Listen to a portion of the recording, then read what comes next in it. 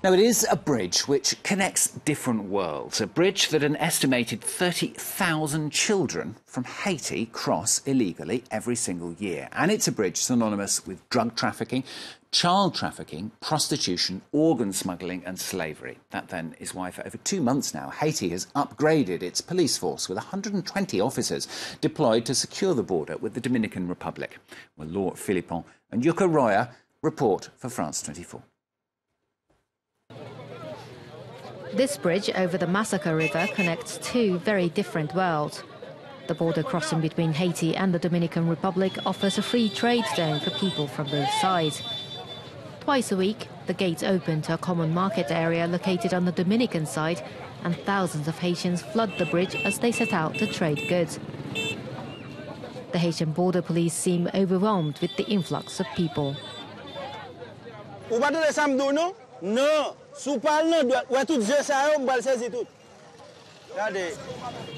See, this is so chaotic. People cross everywhere, and the major problem is that there are so many we can't control them. On the Haitian side, we can't control them, and on the Dominican side, it's the same issue. The porous border is also the crossing point for all sorts of illegal trafficking. Authorities pay particular attention to minors crossing the bridge.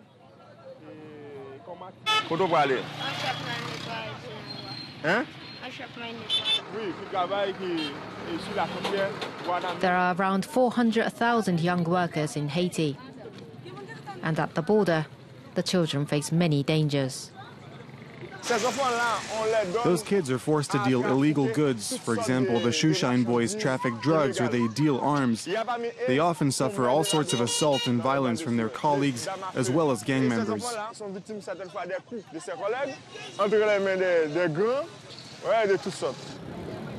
To protect the children, Robert keeps an eye out for any suspicious behavior, like this teenager who seems lost surrounded by older men.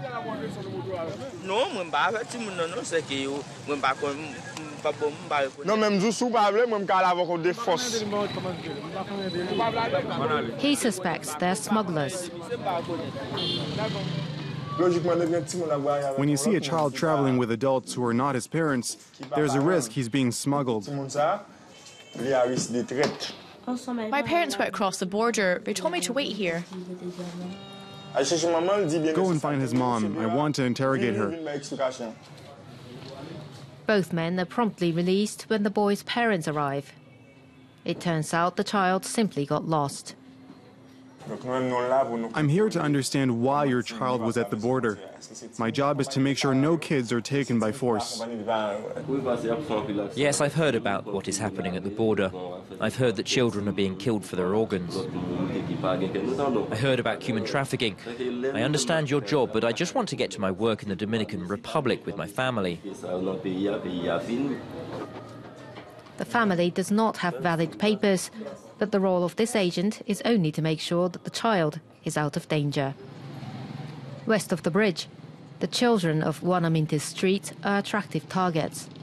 Some are stolen from their families, others sold to smugglers, who take them to Dajabon on the other side of the border. We made it into the Dominican Republic without crossing a single checkpoint. Here, young girls are particularly vulnerable. Deep in Barrio Sur, we found a brothel. Do you have girls who work here who are under 18? Girls aged 16 or 17, for example? Yes, but they are all out at the moment. How old are you? I'm 17. I mean 18. I haven't been here for very long. I was in Guanaminte before. After losing her parents, this young Haitian girl arrives in the neighboring country alone. She has since been working in this brothel and is now pregnant. There are a lot of children under 18 working here. You see how the doors are closed. It's because during the day they work elsewhere, but at night they all come here. They're prostitutes and sex workers. Here you can see the bedrooms. The door is closed and this one is too. Prostitution is legal in the Dominican Republic. Exploiting children, however, is punishable by 30 years in prison. but the sentence is rarely applied. Young Haitians found here are simply sent back. While waiting to be reunited with the families, they stay here in the St. John Sisters Centre in Douanaminthe, a few minutes away from the bridge of the Massacre River. Bon appétit pour tout le monde. Sister Alexandra is from Colombia. She takes care of around 30 children, all with atrocious stories to tell. These young girls were working as slaves for Dominican families. And this young boy suffered a head injury in a street fight. Can you talk? Why? What happened to you? Here, the children are provided with warm meals, playgrounds, and proper beds to sleep in. This home is a safe haven for young boys and girls. Their everyday life has been so difficult. We can see how in a few weeks children change here.